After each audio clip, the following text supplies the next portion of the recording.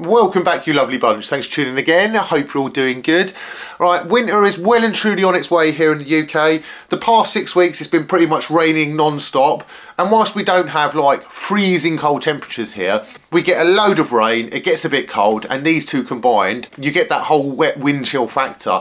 So layering up is super important if you want to keep riding outside over the winter months. And I personally would much rather ride outside than sit inside and do a workout. Even though it's very convenient sitting on the indoor trainer, I like getting outside and getting some fresh air. So in this video we're going to talk about what items of clothing I wear on a winter ride, how I layer up, what items I feel are most essential. I mean, all of them, I'm going to be honest. If you want to survive winter and you don't want to spend it riding indoors on the turbo trainer, get some good winter kit. It will last you a few winters, which is a few years essentially, and it means you can get out and enjoy that fresh air rather than being stuck inside on your indoor trainer. I mean, I love an indoor workout, but there's nothing quite like getting out and riding. It's currently like 1 degree Celsius outside, so it's quite nippy, a little bit fresh. There's no rain forecast, but you can't trust the weatherman, so I will be packing a light rain jacket just in case. So first on, when you're layering up, base layers. Base layers are amazing. So in the winter, always going for a long sleeve base layer. And what I like is I like ones that are like thermal lined. Look, it's all like nice and furry. You don't honestly have to buy like crazy expensive brands. It doesn't have to be cycling specific. Like any decent base layer that's long sleeved and thermal lined, I'd say will be ideal for cycling.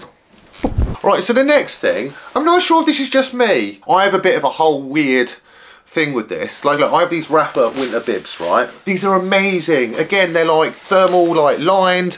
I think it's like Roubaix lining or something they call it. But it's dead warm, keeps you all snug. But for me, wearing longs makes me feel like I'm wearing leggings. This sounds weird because I shave my legs and prance around in Lycra very often. But do you know what I prefer? I prefer cycling shorts and leg warmers. So I have these universal colours ones. They're Roubaix lined, again, fleece lined. This is pretty much the thing, right? Everything for winter, you'll find, has a really nice, like, thermal soft lining. So I have these universal colours bib shorts. These aren't actually a winter bib short. But because the leg warmer, if anyone doesn't know what a leg warmer is, it pretty much does what it says on the tin. It keeps your leg warm. And you don't have to wear longs, it pulls up, and this has got a gripper on the outside. So this has like grippers on the inside, that has grippers on the outside, and combined, it stops them falling down.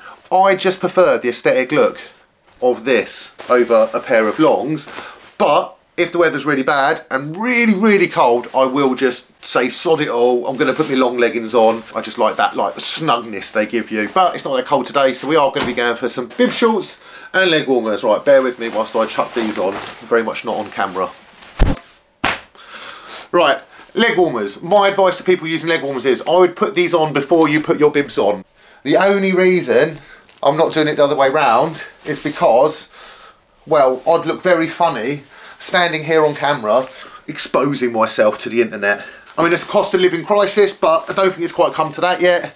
I don't know, shall I start an OnlyFans? That's the next question I'm going to ask you guys. It's not that cold today, so we are going for the leg warmer cycle short combo because I think it looks nicer. Right, so I've got a snug thermal long sleeve base layer, and then obviously my jersey is long sleeved. I'm not going to bother with a short sleeve jersey. It's far too cold to even be messing about with that.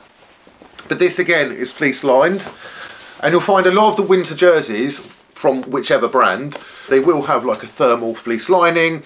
Some will be like water repellent. I mean, you do get some of the stuff that's water resistant, like the Castelli stuff or the Rapha Shadow stuff. Honestly, I just prefer a good waterproof jacket over a waterproof jersey. So it's not raining, I will not be needing a big rain jacket, luckily, but what I will take out is my gilet. So this one's actually like a bit puffy, which is quite nice because when you're descending, that's when you get really cold. If I'm doing efforts and I'm riding, I keep nice and warm. It's not too bad. I'm absolutely boiling sitting here in the house wearing this, talking to you. So I'm gonna have to rush through the next couple of items, with which I've lost gloves. I have a bag of gloves downstairs. They're different thicknesses, like they're from like light winter to heavy winter. I don't really suffer from cold hands, so I don't often ride gloves. And also I find it really awkward to operate a camera whilst wearing gloves. But for most people, I would recommend a really nice pair of winter gloves. And again, these don't have to be cycling specific. You can go and buy any like, I mean, if you get really cold hands, you want to go all in, just go buy some cheap skiing gloves. I normally get my layering pretty right. The only time I mess up is when I don't take my gloves out or I don't wear my overshoes. And that nicely brings me on to the next one, overshoes. So I have these very posh Giro shoes. Very posh indeed, right? The main problem is they're really well ventilated. I mean, it's great in the summer for the like 6 weeks of warmth we get, but in the winter, absolutely bloody freezing. And rather than have to get a second pair of shoes for cycling in the winter, what I find is really handy is overshoes. Overshoes are the best thing in the world.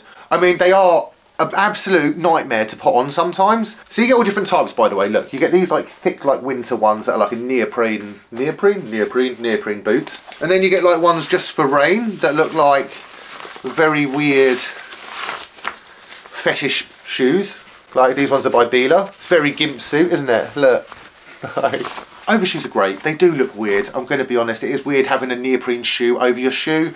They do tend to like get chewed up quite easily when you're walking on them because of how they sit around the cleat. They're a pain in the arse to get on sometimes. It literally feels like you're about to rip them. I'll show you with these actually. Look, I don't actually need these today, but we're going to try and use these like funky sex boots and put these on the shoe. And I'm going to show you just how hard it can be to put on an overshoe. So the thing is, you have this zip all the way up the back, right? And then you have these two holes. Obviously that one's for your cleat and that one's for the heel. But you somehow have to like maneuver it on like so. Oh my God. Get it all the way over the cleat. It's a very very simple, non-stressy, easy process. There you go. So here's me being all weird about wearing long lycra because they look like leggings, and then I rock up in a pair of like sexy sex boots. If it's absolutely bucketing down with rain, the last thing you care about is what people think. Actually, scratch that. You should never care what people think about you. The only reason that I don't like wearing certain things is because I don't like wearing certain things. It's not because of anyone else's influence, it's because I just don't like it.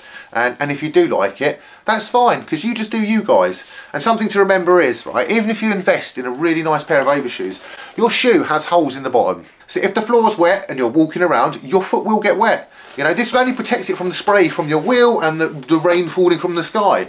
But you will get a wet foot if you're walking around in like big puddles with like road shoes or mountain bike shoes on. The only way that you can avoid this is by buying a full winter shoe, and they tend to be more waterproof, more water resistant than these. Another thing that you can do is you can take the insole out and you can put a bit of tape inside just to like make it a little bit more waterproof. Or if it's really cold and wet, you can always do the whole plastic bag thing. You put your socks on, you put a plastic bag over your sock, and then you put your shoe on. That keeps you all nice and snug and warm. Some people have waterproof socks. I find waterproof socks just a bit uncomfortable. I don't like the material. They're not fully waterproof.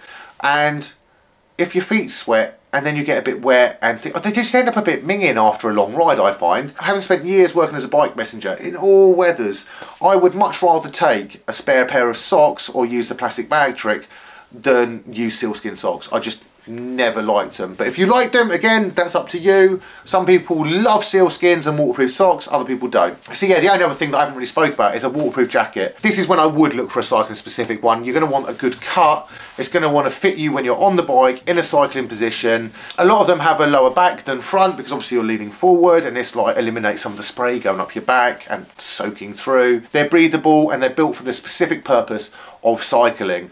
So whereas like gloves are just gloves, you know, I'm going to be honest, if you're buying gloves, it doesn't really matter. Base layers, again, doesn't really matter. But for jackets and kits, I would stick to cycling specific stuff because that's the stuff that works. It's been tried and tested. You know, you don't have to spend thousands. It doesn't have to be like P&S or like Universal Colours. It can be whatever, you know. Decathlon's a good place to go if you want to spend slightly less. If budget isn't really an issue, then not honestly. Any of the big brands like MAP, Universal Colours, Rafa, they all have really good winter cycling gear. So I'm sitting there boiling, the heating's on, it's freezing outside, I'm all laid up, ready for a ride. So what I'm going to do is I'm going to grab my gloves, I'm going to grab my shoes, and I'm going to say thank you for watching. Remember to like, comment and subscribe. Let me know if I've missed anything, and I'll catch you guys very soon. Bye.